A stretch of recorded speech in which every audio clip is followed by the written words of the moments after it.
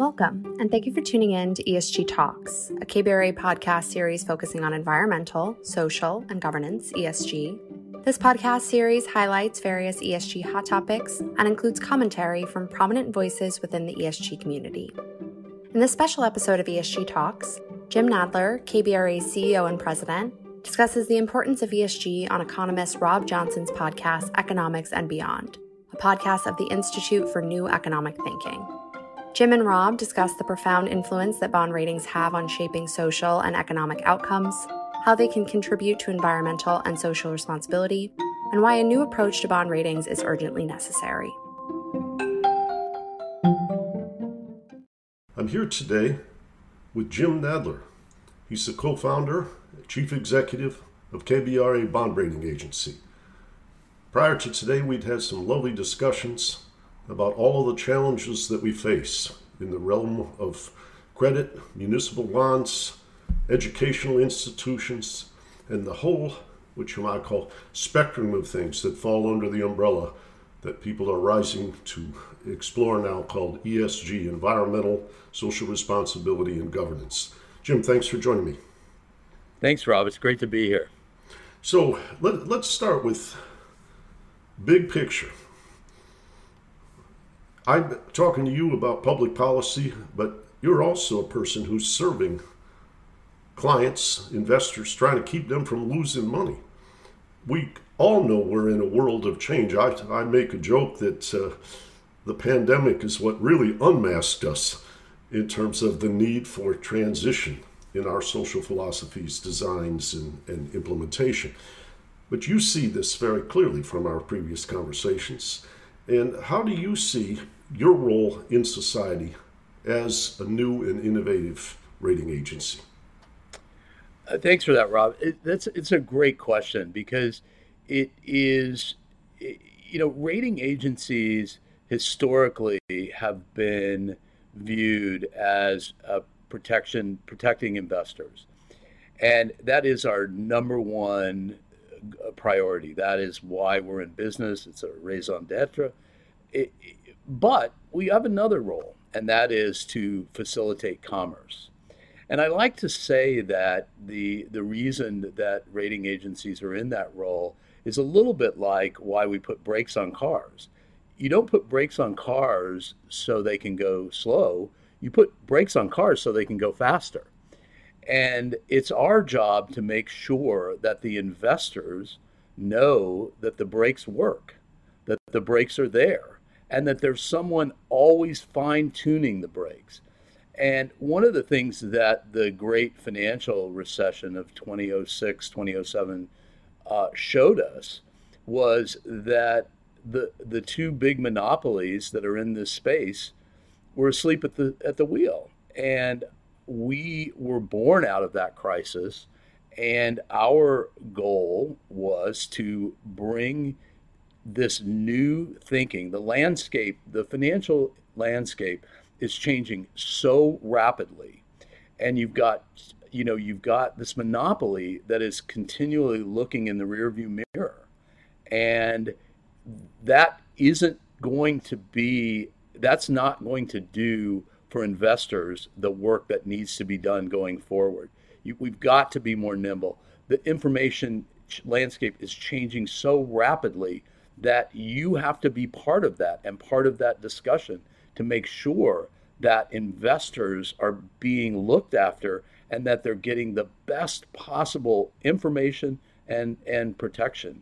And so it's one of the reasons that we decided to build the bond rating agency. It's one of the reasons we've been successful. And it's really the mission that we're on to change this entire landscape.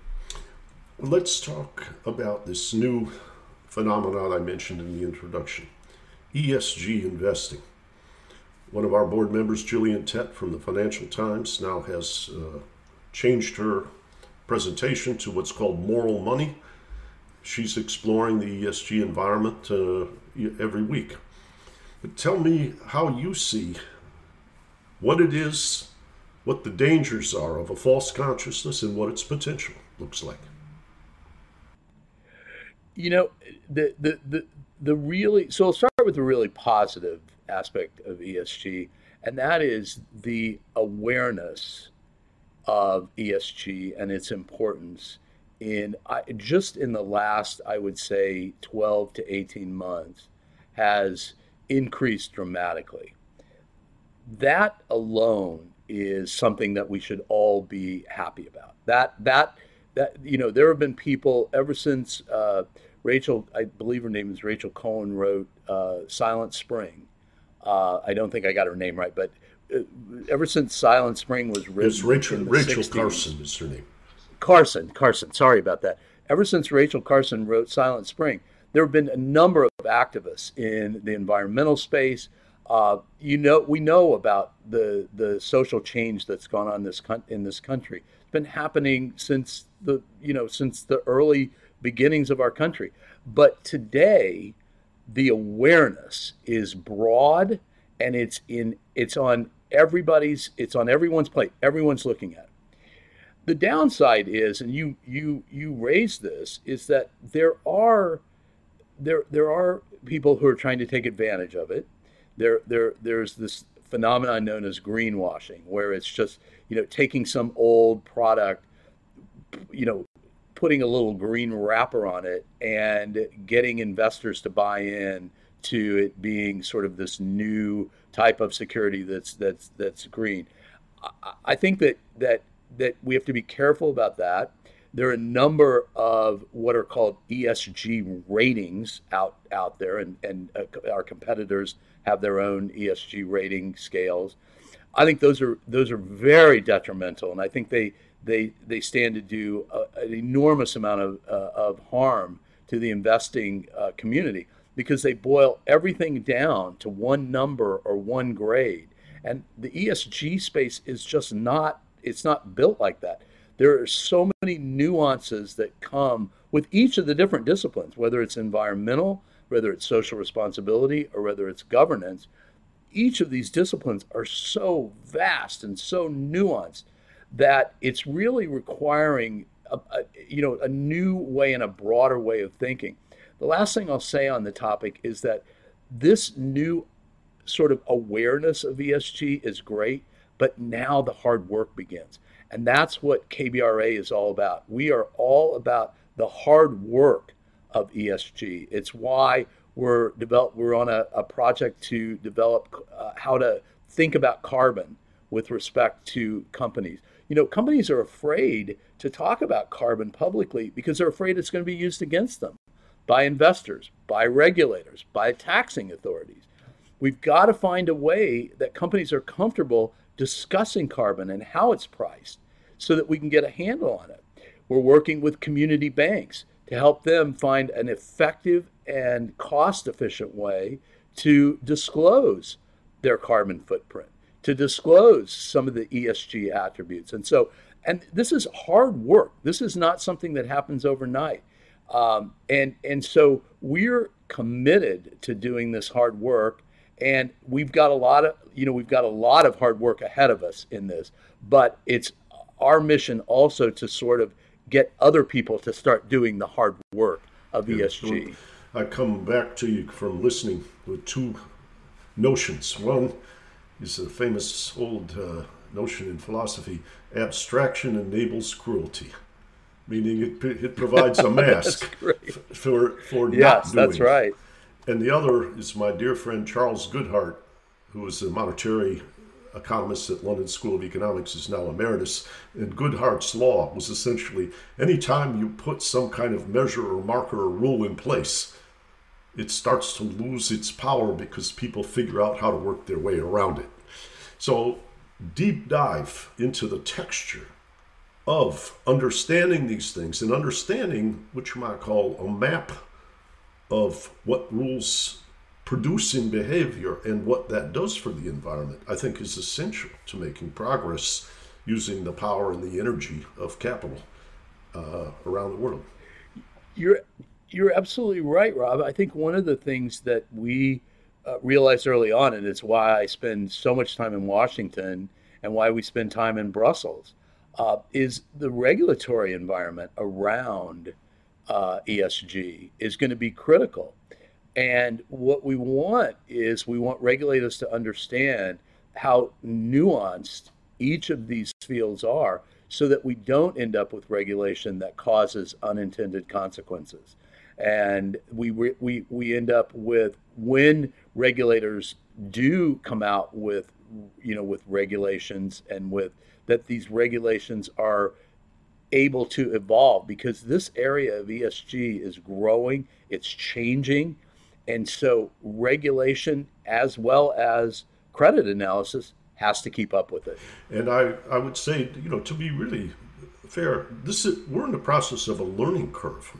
You're taking a cutting edge role in protecting your investors as one part of the mission, contributing to minimizing unnecessary losses from cumbersome, constraints on behavior, allocation of capital, and what have you. But we're in a learning curve, just as in the technology sector. I would think it would be terrifying to work at the Federal Trade Commission right now, unless you really knew tech inside out, and how many people do. I mean, they know how to program, they know how to, play with cryptocurrency or this or that, but how do you govern something that is so, what you might call, powerful, but not yet completely understood and defined? And you got to be careful of weeding out the good while trying to protect from the bad. And I would imagine also in the realm of things like intellectual property rights, market share, and monopolies, you're going to have guys on some side that are pretending something is bad because it would allow new entrants in that compresses their profit margin. We see that in the pharmaceutical research and approvals.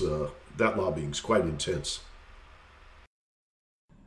Rob, I think you've hit on a couple of really interesting points. I think that the idea that the regulation needs to not only incorporate the understanding of ESG, but understanding technology, because today the world of technology and the world of ESG are coming together in ways that are dramatic, and in ways that are speeding up the pace at which we get and analyze information in the ESG space.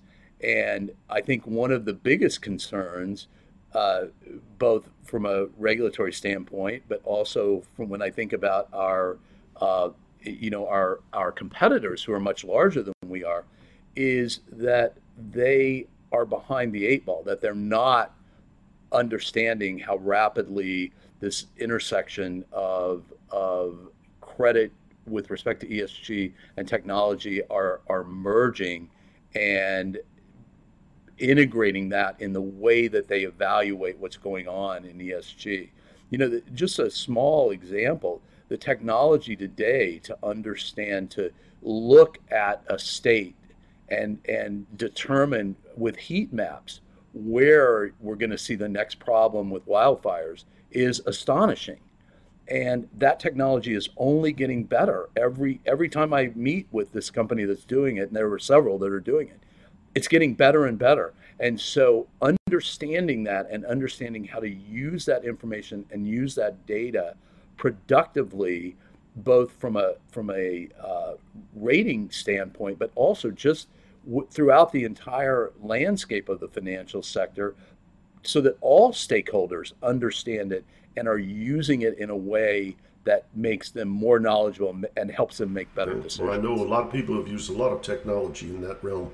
For instance, using online sites with photographs. So, for instance, you can detect unrest in Baltimore, Maryland, about 5 days before it hits the newspapers.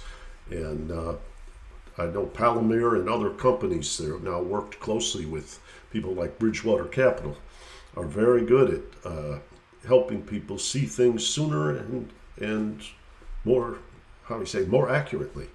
I know years ago I was involved in a conversation with the Federal Reserve System about the aggregation of credit card data, things on Google's website and others, where you could discern the ebbs and flows in the economy all the way down to zip code. But you could aggregate it up to state, region, sector, what have you. And instead of the Federal Reserve waiting 6 weeks for an employment number to come out, 72 hours after the transactions occurred, they were much more accurate and much more timely in helping in the management of our macroeconomic society. So I think there's a lot of potential here. But I also think there's something that you alluded to early on, the word monopolies. Habits are hard to break. And when you're profitable, perhaps for reasons that have less to do with your value added and more to do with your value extraction, it may be difficult to change your habits, because if you can stay in the saddle and just keep turning the crank and making money, that's very satisfying to some people. Yeah, I mean, Moody's and S&P, even after the financial crisis, still have operating margins in excess of 50%. And today their stocks have a PE of over 30.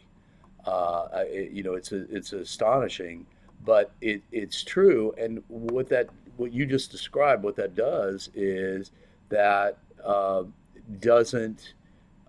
that's not a great environment for innovation and for changing the way that you do business. And we see that today manifests itself in the way that they evaluate all sorts of different types of assets. I'll give you a couple of examples, and then I'd love to talk more about the impact that is happening in municipals and large, when you look at municipals as a whole, but particularly in higher ed. But a couple of great examples. When we started Kroll, I've always been fascinated by the financial institution ratings at our two biggest competitors. They seem to be very size biased. They seem to, bigger banks get better ratings, and there doesn't seem to be a lot of differentiation among the financial institutions. It really has a lot to do with size. It's correlated highly towards size. And what that evolved in over the years is that they just had this notion that they didn't like small regional banks and large community banks. Now there are probably 2,000 small banks that have assets under $800 million. Those are never going to be investment grade. But there's a large segment of those banks, probably 400 or 500, that are probably could benefit from a rating, and particularly a smaller group that could benefit from an investment grade rating. And so we did a very large study that looked at how financial institutions fared during the financial crisis. And what we found was antithetical to what was being done. We actually found that this mid-level of regional and community banks performed better than the larger banks that had to be bailed out during the financial crisis. And so we started rating these banks investment grade, giving them access to cheaper capital, giving investors more high quality rated paper that they could invest in. And what happened over time is that all of our competitors set up units to start rating these mid-sized banks. Now, I assume they're using our research because I still haven't seen any research from them. But I think that that's one area where they were just set in their ways. And once they saw us doing it, because it was a competitive issue, they started doing it. And so I do think we've been able to have a positive impact on the industry by being more forward thinking. And we've done this in a few areas. Airports is another one. They were sort of bound up in old criteria. We did new research and started rating airports. Now you find when you look at our competitors, they've all updated their criteria. But this is an issue that broadly impacts ratings generally, but it's particularly important in the municipal area, where I think that there's a combination of things that are happening. The landscape is changing very quickly.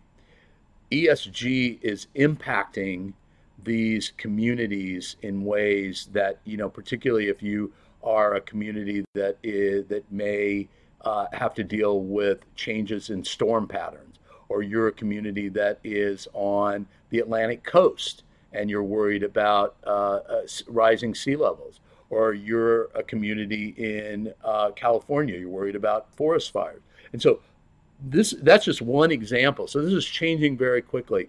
And this antiquated thinking and antiquated way of looking at these type of bonds has a real impact, not only to investors. It could put them in jeopardy, could put them in, their investments in harm.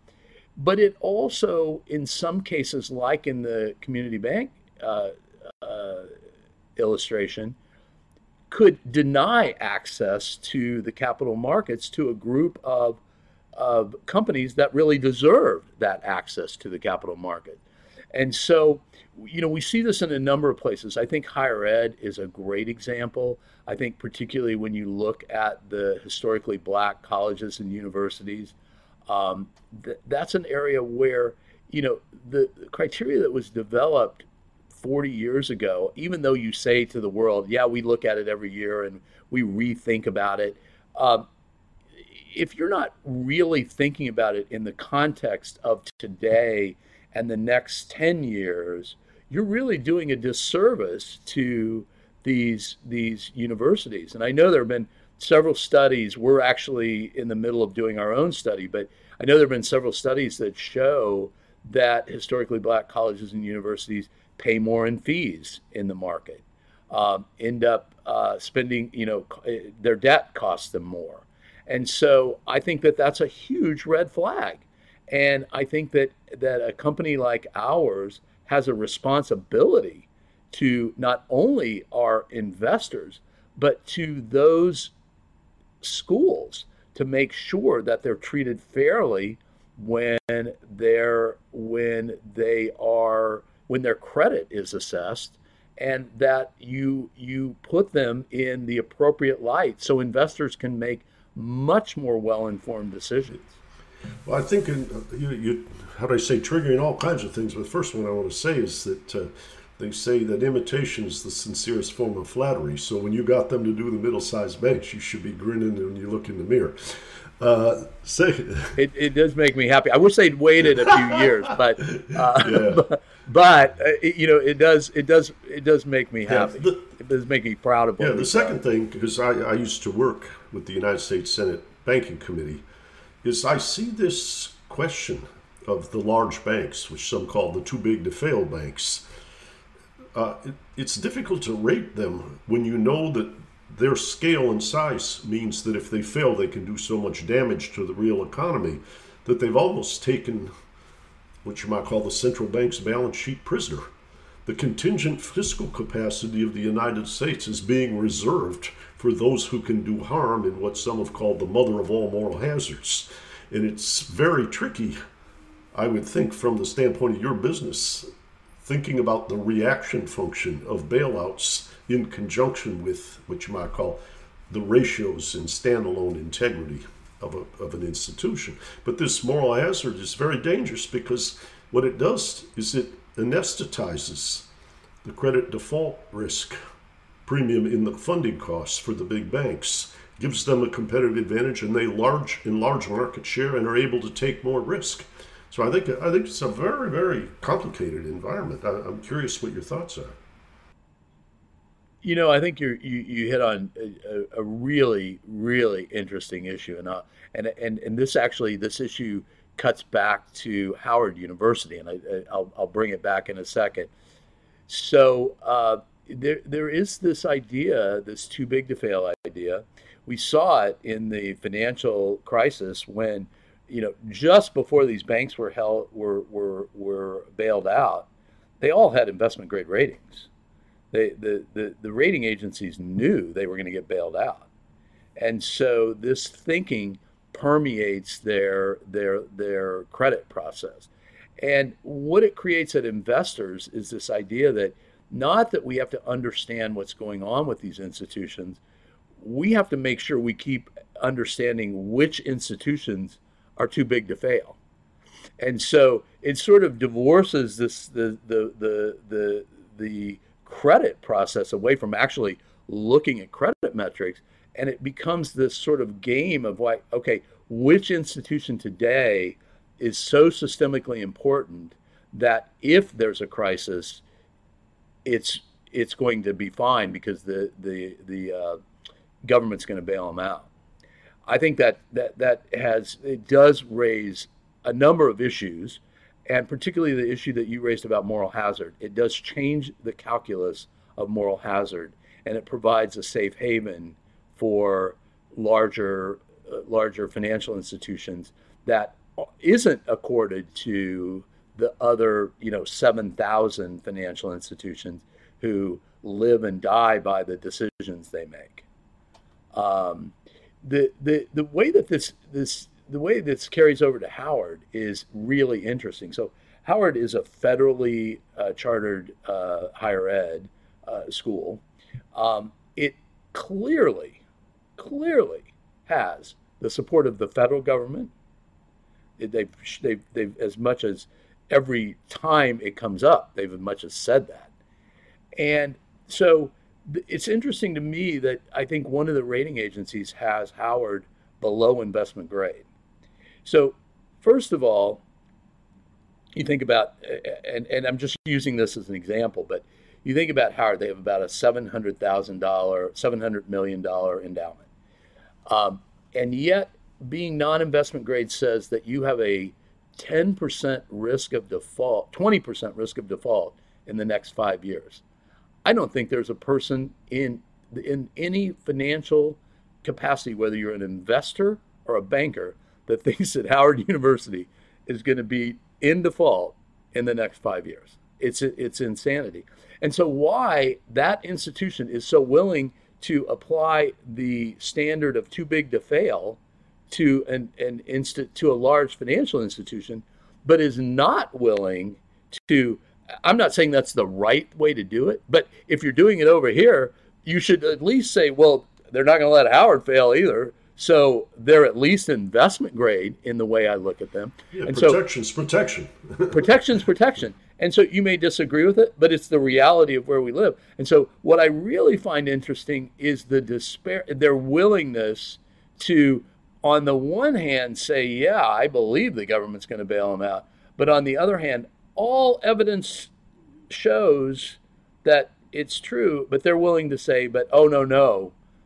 They've had a couple of management problems. They've had this problem, that problem. They need to show us more before we're going to give them an investment grade. So what I find really interesting is this ability to separate, to compartmentalize the way they evaluate the governmental support. You either believe it or you don't. And so I find that the most interesting. And it's specific to what we're talking about, Rob, because it gets to the way that different institutions are viewed, and it's probably has to do with the way they've been viewed historically. And I think that's what has to change. Yeah. Let me ask you, because we talked about this once before, which was a large part of what inspired me to want to do this podcast with you. When you compare something like Howard, where the student body is African American, and just by the numbers, a lower net worth group of people than what you might call high brand name liberal arts schools, places like Swarthmore, Haverford, Middlebury, what have you. I'm not picking on any one in particular, but if you were to look at them blind, in other words, take away the name and look at them blind as ratios and balance sheets, Howard might stand up pretty well with that $700 million endowment. But there is some inference, perhaps, that's being drawn that the students will all need financial aid, so you're going to draw on that more at those colleges where places like Bowdoin, the student body is wealthy and will, which you might call, rally together, support the institution as alumni, not ever need to draw on financial aid. But these are conjectures that I think what you might call, they always said a bird in the hand's worth two in the bush. That money in that $700 million endowment should be raising their credit rating compared to ones with weaker ratios, and it's not happening. That's right. And I think you raise a couple of interesting points. So the idea that it is somehow, it's certainly from a, I'm not naive. It is from a standpoint of preferability. Of course, it's great to have if half of your students are full pay, that changes the amount of work that you have to do to raise financial aid for other students. But I think the way that we need to start looking at this is through a different lens. And that is that look at Howard's ability to raise this type of financial aid and still have an endowment that is $700 million. And the other thing that I think you raised, which is really interesting, is this idea of, this notion that, if you're a small liberal arts school, predominantly white, that you're going to be able to rally the parents, the alumni. Look at what's happened just recently with respect to Howard and their alumni. The vice president is a Howard alum. Chadwick Boseman, one of the greatest films that has been done in the last few years, Black Panther. He was a star. I mean, the sort of now recognition that Howard has these incredible alums, and people are seeing it now. Roberta Flack and Donny Hathaway in the music world of the 70s were considered geniuses, and they were friends in Washington, D.C. Exactly. Howard. And now we need to change our view of that and say, oh, well, they have the same type of alumni, and they're going to rally to their support. And they have rallied to their support when they've had problems. And so I think that this idea that, so you're exactly right. It's that we need to, I always love the story about the I forget which orchestra it was, but they just weren't hiring women. And they finally put a screen up when people were auditioning. And lo and behold, they started hiring women. And what does that tell you? And so I think your example of, let's take the names off of the universities and let's just show what's happening in the numbers and start looking at it through that lens. And that's going to change the way that we evaluate these institutions. And just broadly speaking, it's going to be a much better analysis for investors and for those institutions. Yes. Well, at some level, we're all affected by inferences and conjectures and parables and stories, not just the raw science. But if you really narrow down the signal-to-noise ratio to the scientific measures, you probably will, in this context, improve how you serve your customers, meaning the investors who do place a bet. And I find, though, and as you know, I made a podcast recently we talked about with Destin Jenkins, a brilliant young historian from University of Chicago's history department, who did his PhD dissertation on California and municipal bonds and the, what you might call, distorted ways of measuring and handling things, and the very painful contortions in urban cities. He obviously focused on San Francisco while he was at Stanford, but his insights into things like the Detroit bankruptcy of just a few years ago are extraordinary. So there are a lot of ramifications here, and getting down to what I'll call that dispassionate science might make more sense. I had one question I wanted to ask you about Howard, though. When Donald Trump was in the White House, people sensed that what you might call racial polarity and inclusiveness was on the decline. Did Howard's credit rating go down for fear that support that bailout money wouldn't be there in a Trump administration like it would be, say, in the Biden and administration or in the Obama administration before that? Rob, that is a great question. I have to say, I don't know the Yeah. answer to it. I'll have to look now that you've raised it. That's a really great I'm question. just thinking what kind of conjectures people would draw about Right. that. But, the other thing that I think is important here about what you might call scientifically precise and fair quality measures. We talked earlier with ESG about how they may guide us to do better things for society.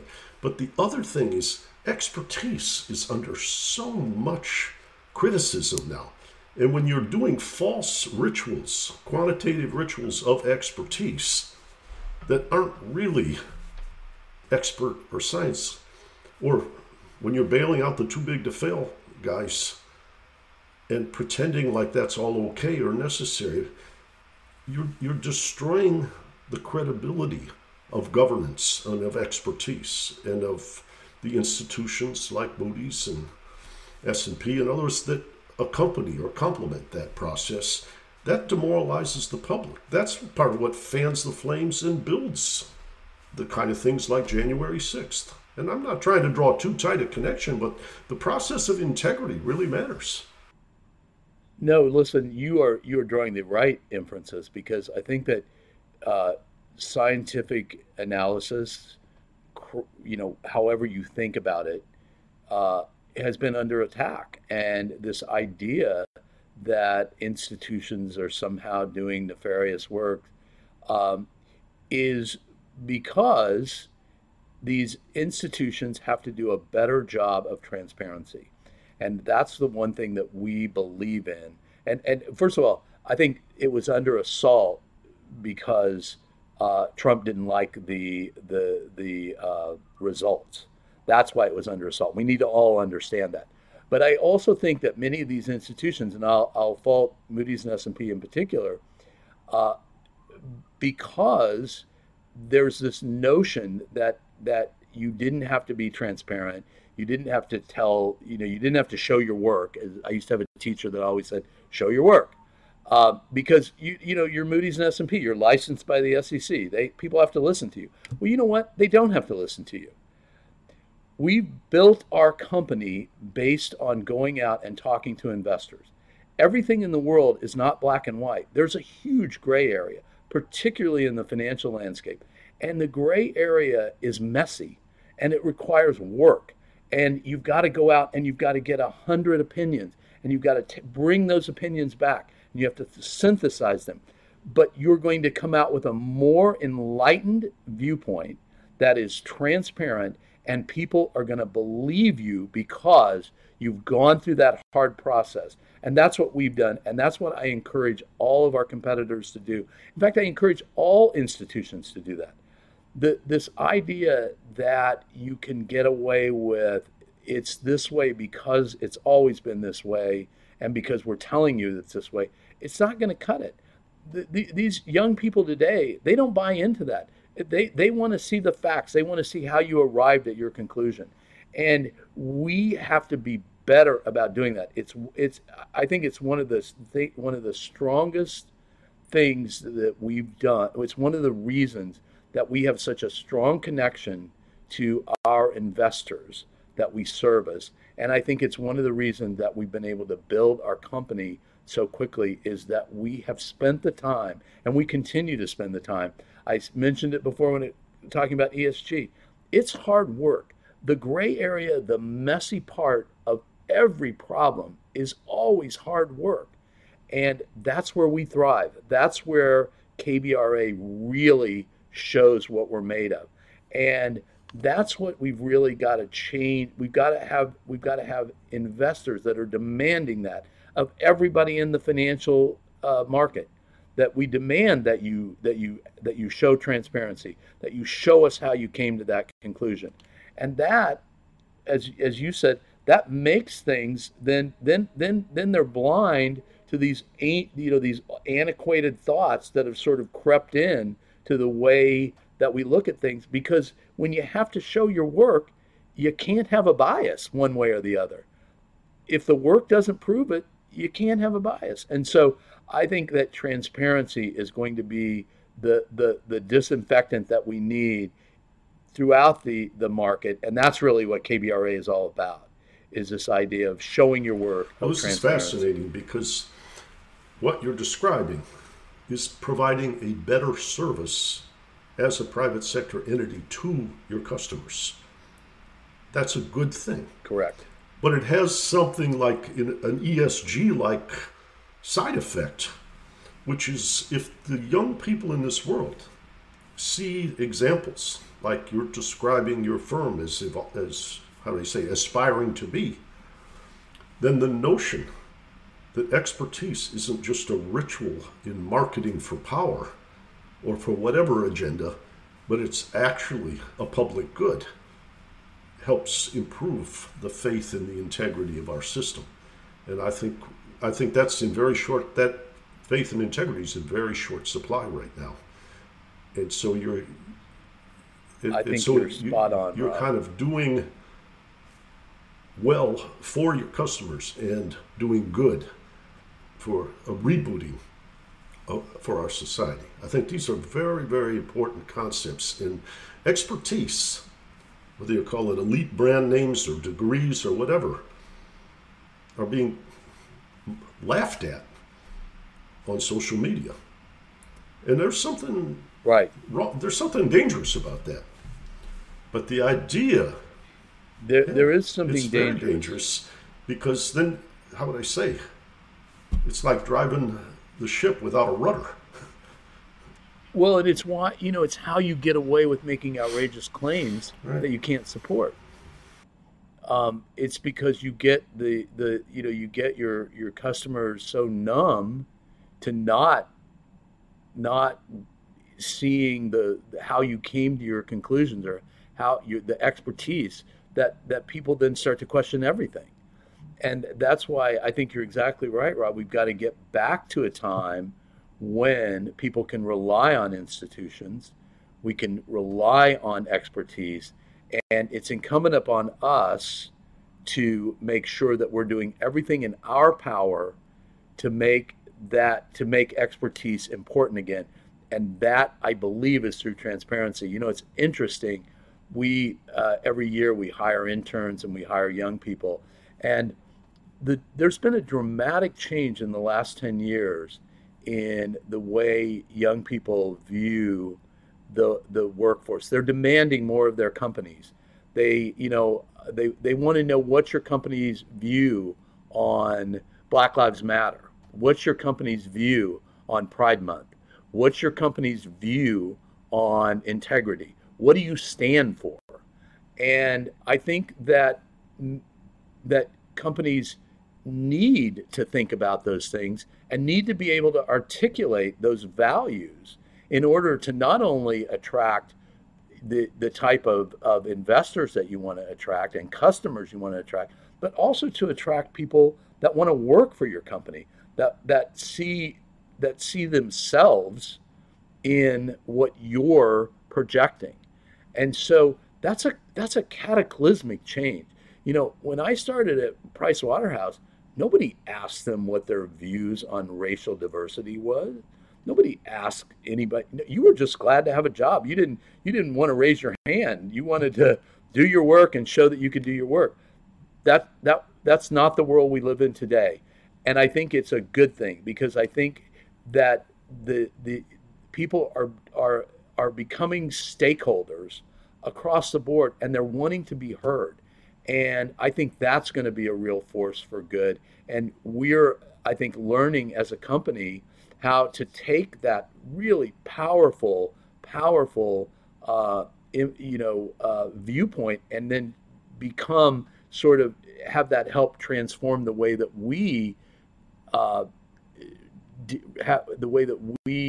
relate to our customers, whether they're investors or whether they're issuers. I often tease my Young Scholars Initiative, and they say, well, why are you so involved with us? It's now about 16,000 young people. And I said, well, I'm here to mitigate the depth and the duration of your future midlife crisis. And I'm making a joke, but not really, which is the nature of what you've done, because the only thing that you have that's really scarce is time. So how do you use your time? And when you look back and tell your grandchildren, I have one grandchild and one on the way in the next couple of weeks. When you get back and you tell them, what did you do? That question of, did I go to a firm where I was proud, not proud of the brand name, proud inside of what I saw. And when I used to... Proud of what they stood for. That's right. And when I used to teach as an adjunct, when I was in the hedge fund business with Soros Fund Management, lots of students at Columbia University would come and want to get what you might call career advice. We'd go out to a local pub or something and look at their resume and talk after class. And I used to say to them, the early part of your career, do not chase money or prestigious brand names. Find a person as a mentor who you would like to be like, and an experience that will make you unusual. And that will create an attraction, and it will create the skills and the compass that helps you navigate through what Odysseus called the siren songs of temptation. And I think I just think this, and by the way, it's really awakened now, because when I was talking to those people in the early 90s, the concerns about environment, the concerns about gender and race were nowhere near as heightened as you just described to me. But this is very important for, like I say, mitigating that future midlife crisis, because some of this wisdom, rather than being kind of fast and loose, is very important. You know, it's interesting, Rob. When I put a woman on our board, I did it because she's a fantastic person and she's wonderful. She's got a great. She was the CFO of Chicago, terrific person. But I will tell you, I was struck by, and it impacted me more than anything else, was I was struck by the number of young people, both men and women, who came up to me and said, so glad we have a woman on the board. This is terrific. So glad we did that. This really shows what we're all about. And it to me, it really, I think, put into focus and sharpened my really got me much more attuned to what people are thinking today and what young people are what they look at and what they value in the company they work for. And I think it's happening across the landscape. And I think we're also seeing it from customers. They want to be in business with a company that has the same values that they have. And that importance is only going to grow. And it is, I think, going to be one of the ways in which we continue to grow, we continue to be able to grow much faster and much better as an economy, is that pressure by stakeholders that are demanding that corporation. You know, it's interesting. I'll give you a great example. You see all these studies that say, you know, you can't really tell whether a diverse board has any impact on the bottom line of a company. And I'm like, you know what? You're probably right. We probably don't have enough. We haven't had diverse boards for long enough to test that empirically. But I will tell you, because we talk to stakeholders all the time, investors are beginning to demand that companies they invest in have diverse boards, and employees are beginning to demand that they work at a company that values and promotes diversity. That may not affect the bottom line today, but 5-10 years down the road, that could impact the bottom line. And so it's important, and we need to understand it and be able to incorporate it in the way that we evaluate companies going forward. Well, I think there are two dimensions that I would advocate in listening to you. One is you want to live in a society where people are treated justly and what we call merit or whatever it is somehow honored regardless of your gender, your race, or age. And that's living in a more just society, which is comforting. We all have subconsciously visions of a haunted house where something may make us the outcast and we see other humans treated badly. You don't project, say, oh, they're doing that to black people in Detroit where I grew up.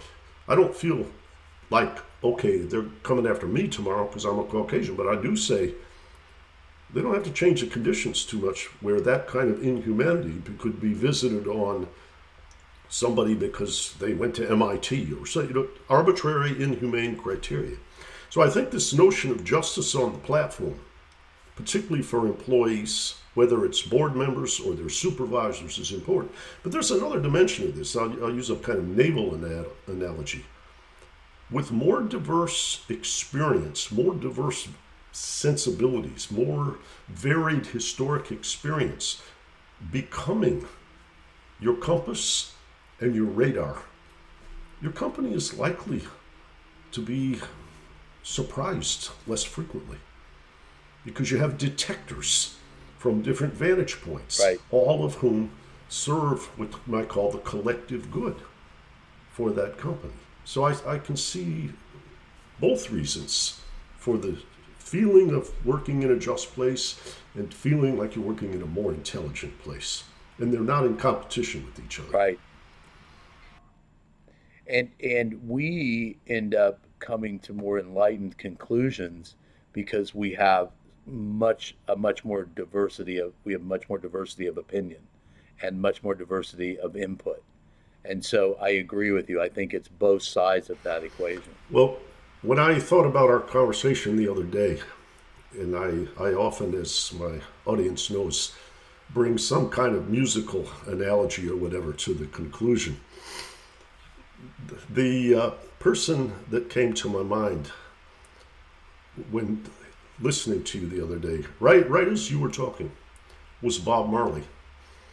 Because I have always felt he's the person who fused good-hearted, what we might call love, with politics in a way that was very, very nourishing and inspiring. So a friend of mine sent me a little image with a picture of Bob Marley. And not because we talked, but it was coincidence. I saw it this morning. So Marley said, the greatness of a man, and it could be a woman, but I'm just reading what he said. The greatness of a man is not in how much wealth he acquires, but in his integrity, in his ability to affect those around him positively. And that's what I sense you're doing. I've said it a couple of times. You're doing good and doing well at the same time. But they're not, well, if they're in tension, you have cultivated a spirit which knows how to, as I call it, push away those siren songs of temptation and navigate a true path. So I wish you all the best in making as much money as possible, and I want people to become more and more familiar with your example, because I do think you're affecting those around you very positively at a critical time. Thank you, Rob. I really appreciate it, and I can't tell you what being compared to Bob Marley is going to do for me with my credibility among my children. Well, you earned it. That's a good thing. If they want to argue about it, send them to me. I'm going to give them your number. Thanks again. We'll Thanks, talk Rob. again This has some been other terrific. time soon. Yeah, Thank you. I agree. Thank you. Thanks very much to Ron for having KBRA on Economics and Beyond. This concludes the episode. New episodes of ESG Talks air every other week. In the meantime, please visit kbra.com to access our other podcast series as well as our ratings and research.